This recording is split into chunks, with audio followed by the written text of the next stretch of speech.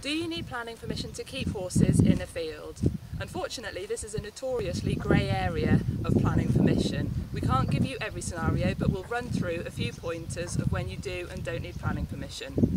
A horse just grazing in a field with no periphery or ancillary equipment is still classed as agricultural. So if it's just grazing and nothing else, that is really the principal use of that field is still for growing of grass, so we can still call that an agricultural use.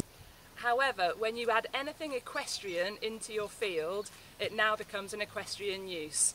So it is arguable that even a feed bowl or something simple like that would change the use from being agriculture to equestrian. Certainly obvious equestrian things like jumps and other peripheral things would now change the use from agriculture to equestrian, and you would now need planning permission.